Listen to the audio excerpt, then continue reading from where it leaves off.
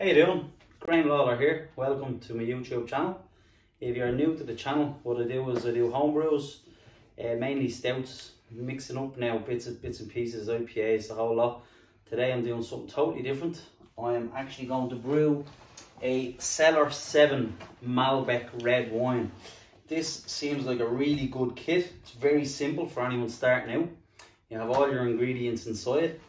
I'll unbox it now and show you. And this is meant to be ready in 7 days. Now I've done a good bit of research. A lot of people are saying, yeah, it is ready in 7 days. If you leave it for 10, it'll taste much better. So I'll just unbox it here now. And you have all your little packets. I'll go through these when I'm actually brewing them. I'm going to brew it, and it's done in different stages over the course of the 7 days. So I'll be stopping the video and you'll see it all in one hit.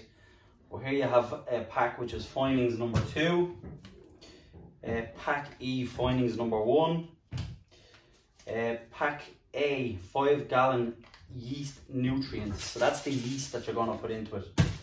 And then we have pack C, which is 5-gallon stabilizer. Is there anything else in here? Here's your juice. So this is your concentrated grape juice. So what we're going to do is we're going to empty this into your fermenter, which we have here. Ah, so here, look. Here's what we're looking for anyway. Here's what it comes with now. There's your little instructions. It's really good. It actually gives you step by step. This should be winemaking for dummies, because it has everything you need to do step by step. You fill in your dates, tells you how to check everything, when to add the yeast. It's literally, hopefully, foolproof. I'm saying this now, we'll see when we come to the end of the video how good the actual wine is. The moral of the story, to put it short, is you're going to put this in to your fermentation bucket. You're going to top it up with water, which you've heated up to between 22 and 25 degrees, up to your 23 litre mark, it says. Now I'm not going to go to the 23 litre mark. I'm probably going to go 21.5. Leave it a bit more flavoursome. Alcohol content might be slightly a bit more, but I reckon it'll give it more body and more flavours. So I'm going to go ahead now and literally show you what you do. This is all being sterilised. I've only done this here now this evening. If you're doing this, you need 2 fermentation buckets, because halfway through you're going to be transferring from one to the other, but you'll see that as the video goes on. So first thing is you get this, give it a little shake, open up. I don't want to put that on that, I don't want to contaminate anything. Open it up. Oh, smells nice. Smells very sweet and very sugary, but nice at the same time. So we're literally going to empty this in here. Get it all in. I'm wearing a dark coloured t-shirt because I don't want any splashes of this going on to me. You definitely don't want to be doing this in white, and you don't want to be doing it anywhere where there's carpets, or basically I have wooden floors here, so I'm happy enough that if I get a few splashes on this, I won't mind. Now this is empty. What I'm actually going to do is I'm going to fill this full of the water that I'm going to be using in the rest of the mix, and give it a couple of swishes till I get up to the desired amount of water, so I get every little bit of juice out of this, because the more you get out of this, more flavours you have. Right, so I'll come back to the video now when we get up to the 23 litres, and I'll go through the next step. Right, so I've filled this up. I got my water to the right temperature. I have it here in my second fermenter, which is also being sterilised today. So you can see there now, the bottle is fairly clear. I filled it up halfway, gave it a good shake. So we're going to get all that juice out there. Hold it down low. I don't want it splashing. The whole idea of you're making this, when you're emptying it, you have a nice, clean, empty bottle.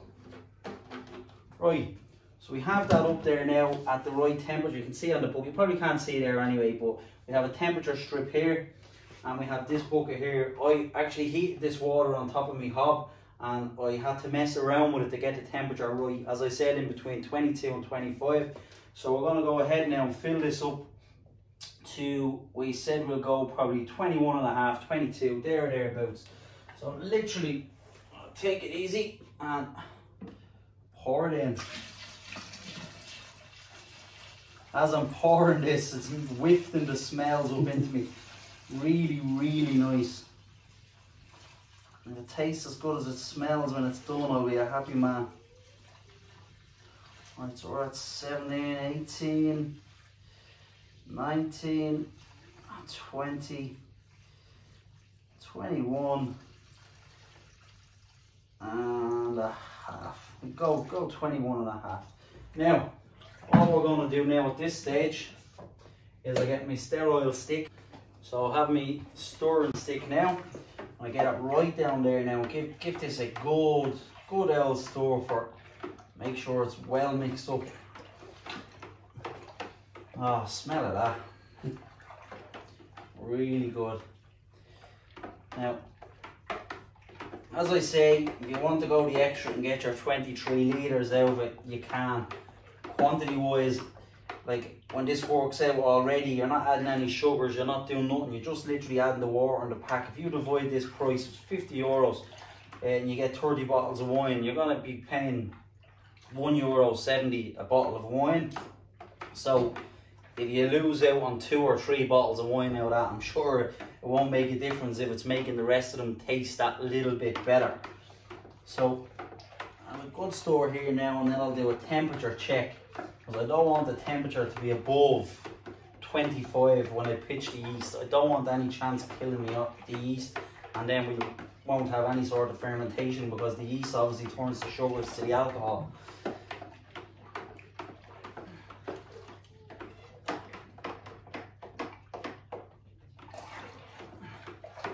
Now it seems to be mixed nicely.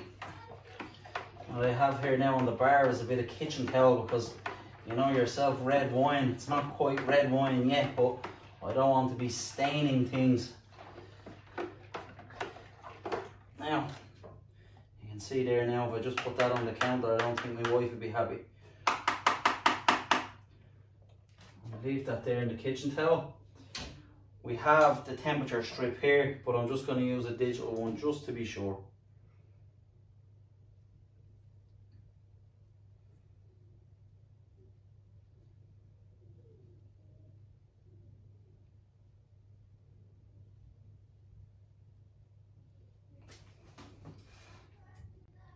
Okay, so the digital thermometer is telling me 24.8. So that's good enough for me now for pitching that yeast. I'll just clean that off. Now, all you do when you're pitching yeast is literally tear open the packet. Sometimes the packets you might need a scissors. This particular one doesn't, it's a paper pack. Now, I'll just show you, I don't know whether you can see that there now, but that's what your yeast looks like. Can you see that there?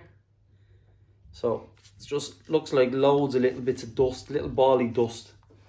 Now, sprinkle this in. This will go to work. Hopefully we should start seeing a load of bubbles now in 24 hours, 48 hours, 24 hours actually. It's a fast yeast. So that's it. We'll put the lid on it now. As I say, that's being sterilised as well. Make sure everything is spotless. Don't want any contaminations and ruining your brew. We'll get a good seal on that. You can hear it all clicking in. Now, and I have this here already, as you can see. When I did my sterilisation and then I cleaned everything a second time with hot water, this was sterilised, and I have this in now. This, push that in. This is the airlock. What happens is I have that filled. You can see there's little lines there. So the CO2 is building up. It escapes through here. It'll be bubbling away, but it doesn't let anything back in, any spiders or anything that could contaminate it. Air from the outside. It works. There's a little lid here that you can put on it. Okay, so that's all mixed up now and ready to go. I took a sample there which has settled well now to get your hydrometer reading just before we pitched the yeast. I had it behind the counter. It's well settled, and what we have now is you put your first reading of 1074. So what we do is when we're finished then on day 5, we'll do another reading. You'll take one from the other, and then you'll multiply that answer by 0.133, and that should give you your alcohol content, your average alcohol content. It's not a foolproof system. Okay, there you go, Declan. Okay, so we're now at day 11. I know the box said 7-day wine kit, but the fermentation took longer. It actually took 7 days. Then the clearing, I left it for an extra day. The 48 hours passed. I got an extra day just to clear a little bit more. So it's completely cleared and settled now. The good thing here now is everything is settled below the line here. I've already poured a little bit out there just in case it was anything caught in the tap. So I'll just show you here now, and we'll have a sample. Just pour a small bit for now. Smells quite nice, surprisingly. Not surprisingly, but for it'll work out at €1.75 a bottle of wine. My hopes weren't exactly too high. Smells good, looks good. Have a look there, nice and clear. You can see that there now on the camera. Looks like a nice wine, smells good. Have a little taste.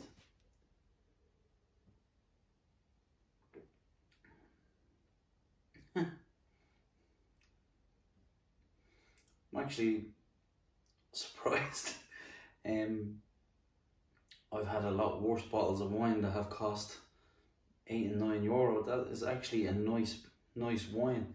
You have to remember, it's not even aged that much. Yeah, you can drink it now, but this wine will obviously get better the longer you leave it. That's very nice. Now, what I'm going to do simply here is these bottles have all been sterilised and are sanitized and cleaned out, rinsed, the whole lot.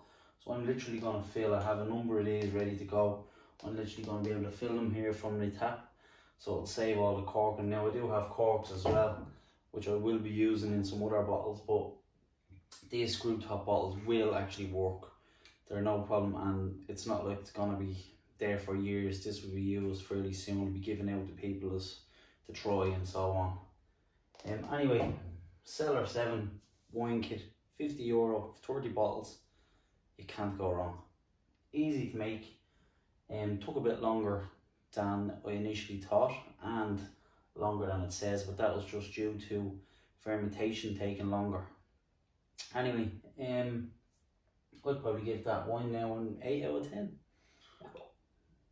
Cheers, thanks for watching.